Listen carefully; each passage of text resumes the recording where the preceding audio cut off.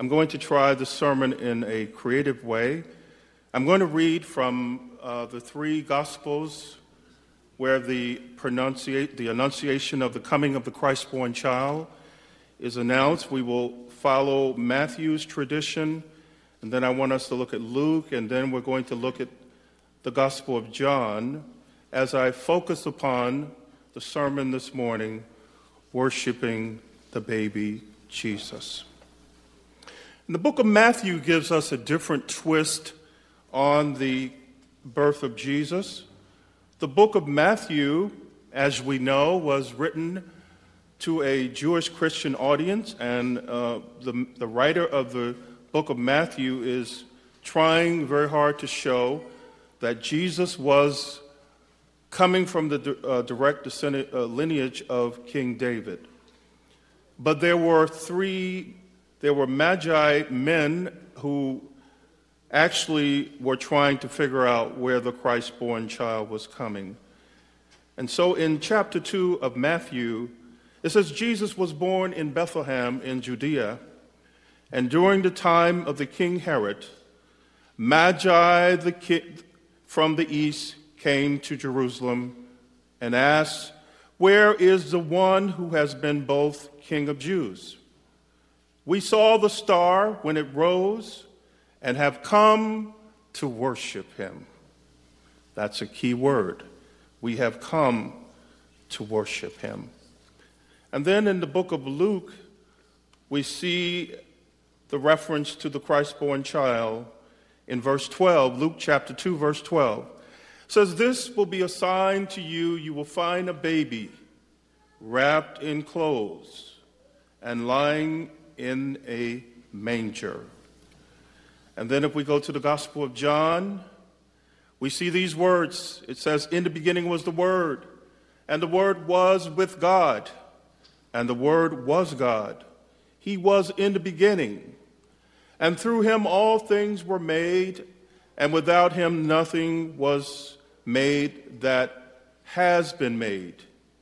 In him was life, and that life was the light of mankind. The light shines in the darkness, and the darkness has not overcome it." And if we go down to verse number 8, it says, "He himself was not the light. He came to only be a witness of the light."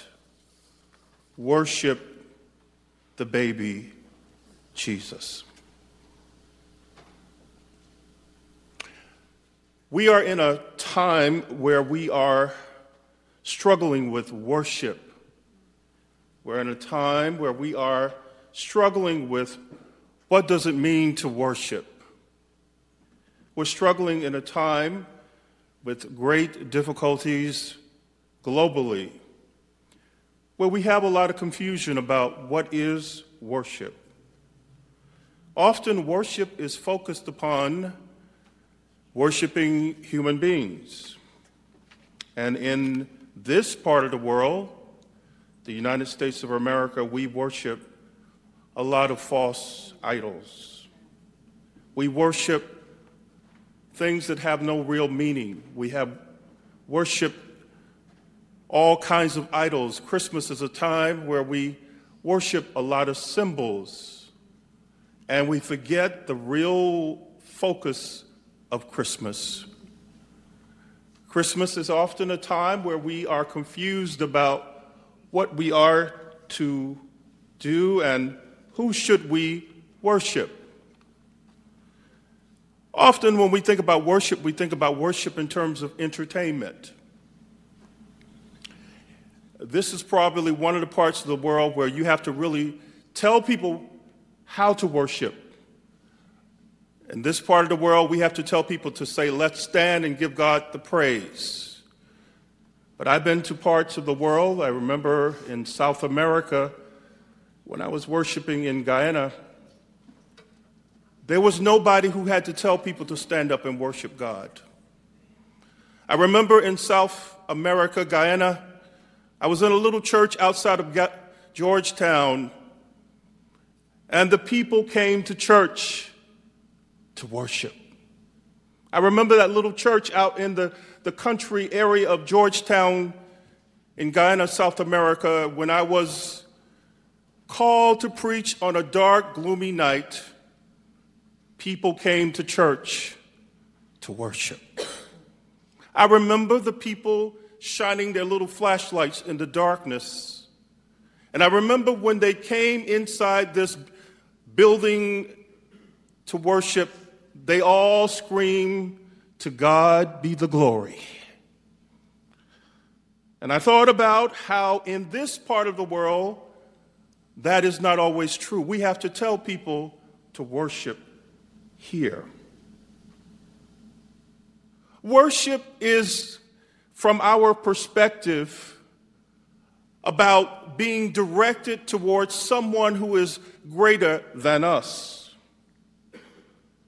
Worship in this context of the scriptures is about worshiping someone who is not an adult, but in this context of the scripture, we see people who are worshiping a baby.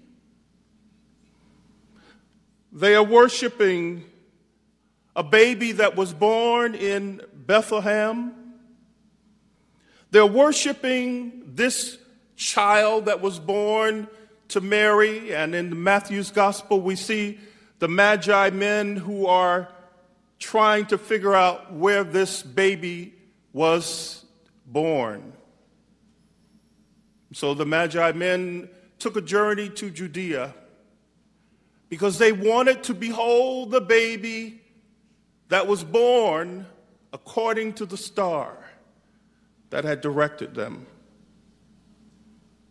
Can you imagine in Jesus' time all the babies that were born? Can you imagine how many other babies were born at the same time that Jesus was born? But the fact that Jesus was born in Bethlehem in the days of King Herod,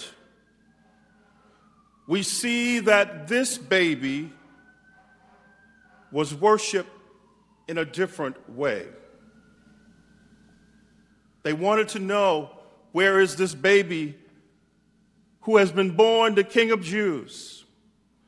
And in Matthew's gospel, it says that we have seen the star in the east, and the three Magi men come to worship him. We don't often hear about the wise men, but Matthew's gospel wants to show us that the wise men were directed according to what we call biblical prophecy, to show that Jesus was the lineage from the son of David. All of these messianic terms that we see in the Gospels. Matthew likes to call Jesus the son of David. Luke likes to refer to Jesus as the Son of Man. Mark uses the term Son of God, and these are all what we call the messianic titles that the Gospels use to describe Jesus as the one who was the King of Kings. But they all do something that requires worship. What is worship? Why do we worship? Why do we come together on Christmas Eve to remember the birth of the one who was born so long ago? Why do we worship? Is it worthy that we worship the Christ-born child again? Is it worthy that we worship? Oh, it's worthy that we worship. It's worthy that we remind ourselves that worship is the crux of why we have been created as human beings. We were created to worship. We were created to not worship human beings, but we were created to worship God. I know a lot of us like to worship human beings, and let me tell you that when you focus your worship on human beings, you will always be disappointed. Because human beings have flaws and errors. They have all kinds of issues, but there's something about turning our worship to God that makes us have permanent peace. We see it in Matthew's gospel, where Matthew says that we should seek ye first the kingdom of God and all of his righteousness, and all of these things shall be added unto us. God is worthy of our worship. God is worthy of our worship. God is worthy because God is God all by God's self. God is God. God is bigger, and in John's gospel, it says the Word became flesh. And so when we see the baby Jesus born in Bethlehem, we're all looking at God. That's mind-boggling. We had never seen God before. Moses, Abraham, and all of the Old Testament prophets had never seen God. But in the New Testament, we get a glimpse of what God looks like. So when Mary is holding the baby Jesus in her arms, she's holding God in her arms. Oh, this is mind-boggling. God is in the form of a baby. God is in the form of a baby. Let me tell you, there's something about babies. I believe that God chose the form of a baby because you notice when babies are born, nobody runs.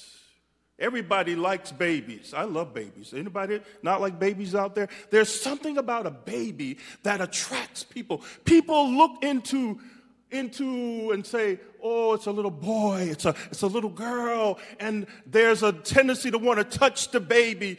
That shows us that God did not want us to be afraid of God. God comes to us in the form of flesh in a baby because God wants us to embrace God. And so when Mary is holding the baby Jesus in her arms, she's holding God. And so in Matthew's gospel, it says the three Magi men came from the east to worship the baby. They took this long journey. They took this long trip because they wanted to see the baby.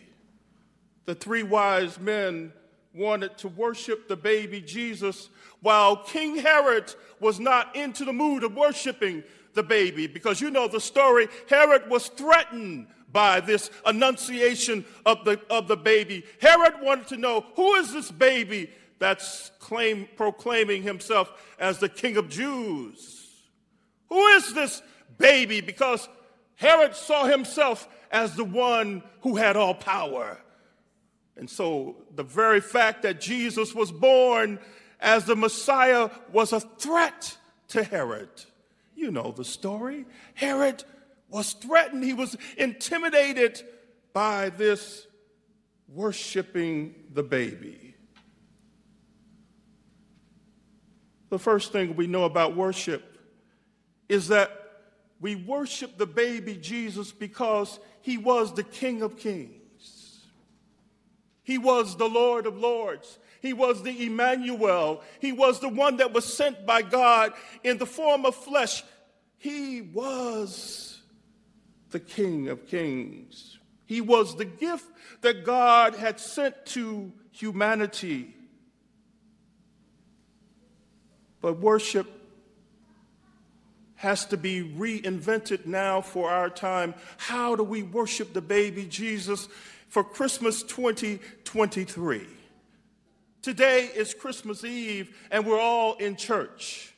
We're all gathered to remember the baby Jesus. But how will we worship the baby Jesus on tomorrow? We'll all be with our families. We'll all be exchanging gifts. We'll all be hugging because our families are also important to us. But in the midst of tomorrow, can we remember to worship like the kings did? They brought to the baby something. Three elements. They brought to the baby gold.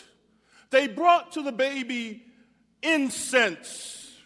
They brought to the baby myrrh. And that shows us that in order to worship, there ought to be sacrifices that are made. There's something about sacrificing your praise for worship. Worship means that you sacrifice. Sometimes you don't feel like worshiping, but if you sacrifice your praise, you say, God, I thank you for being the baby Jesus, even when you don't feel like it. Worship requires sacrifice. What is your sacrifice of praise? What is your sacrifice that you're going to bring to the baby Jesus to celebrate Christmas in 2023? Let me tell you what happened to me. God spoke to me in 3 ways as Christmas was coming for this year.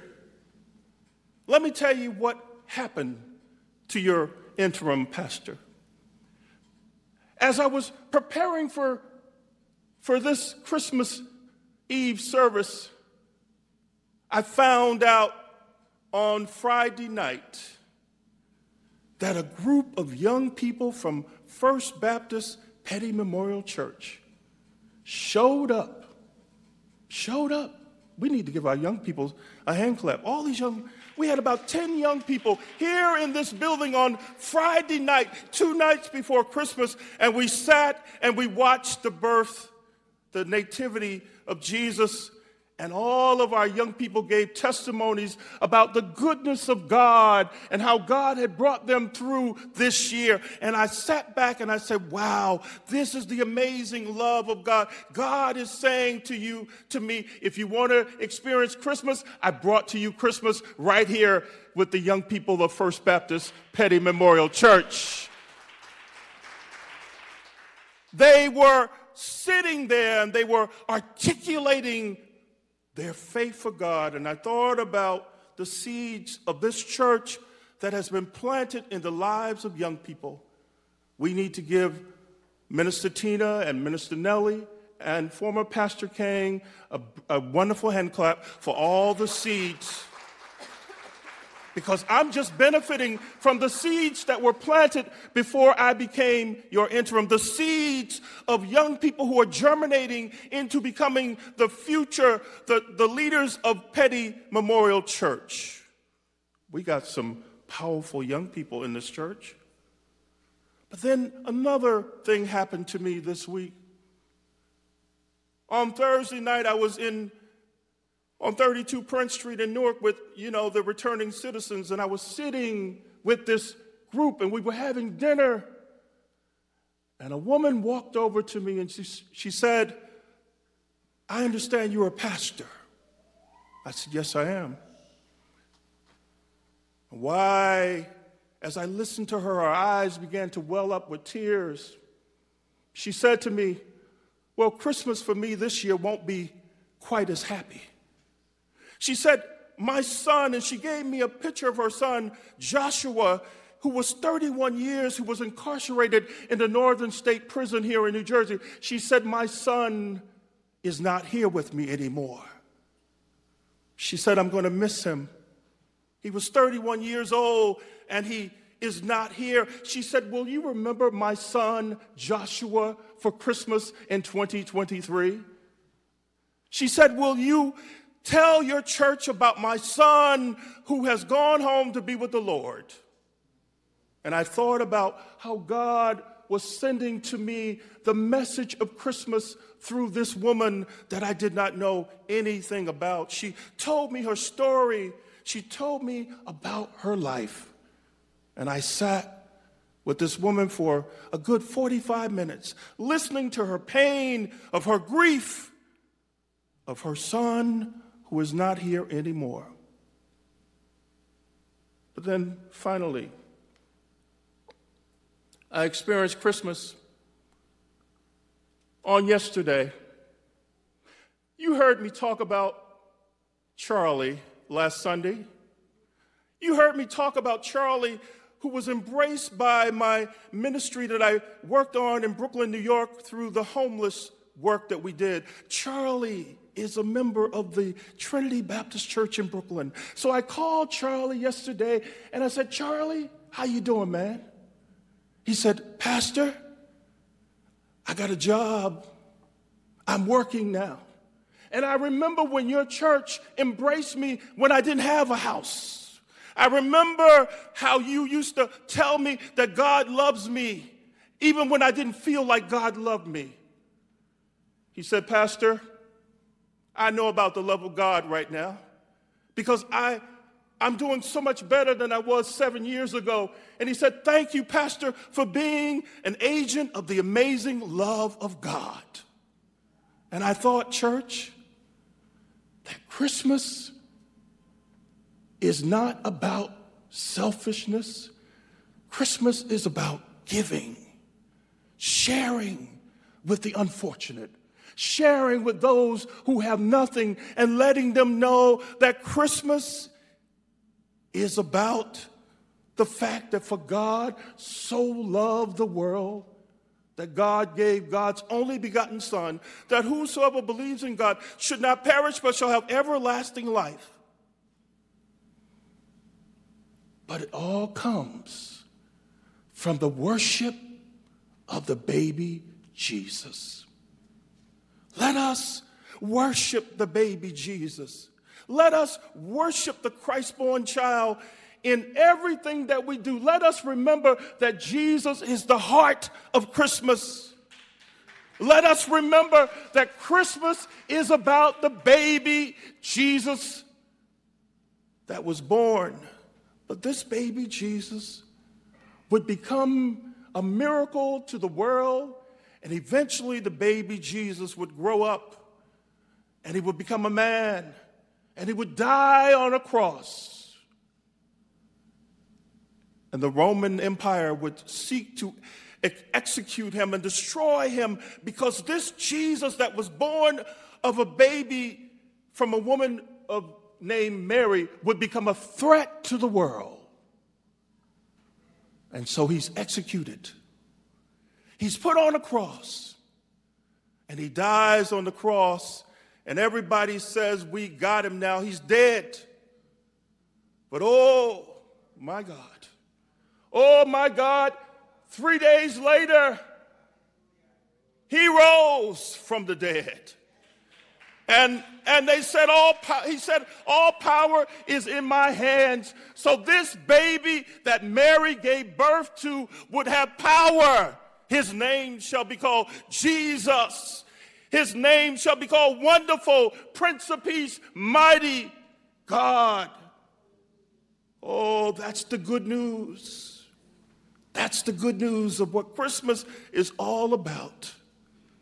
May we experience that good news of Jesus in Christmas in 23, because God knows we need some good news in our world today. Let us spread the good news. Let us tell the world about the good news of the baby Jesus that was born in Bethlehem. Amen.